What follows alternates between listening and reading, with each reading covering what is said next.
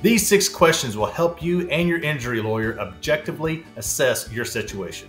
How obvious was the hazardous condition that caused you to slip and fall? How foreseeable was it that someone would be injured by the hazardous condition? How diligent was the owner in maintaining the property? How long was the hazardous condition allowed to exist without repair? How serious are your injuries? Were you paying attention to your surroundings before you slipped and fell?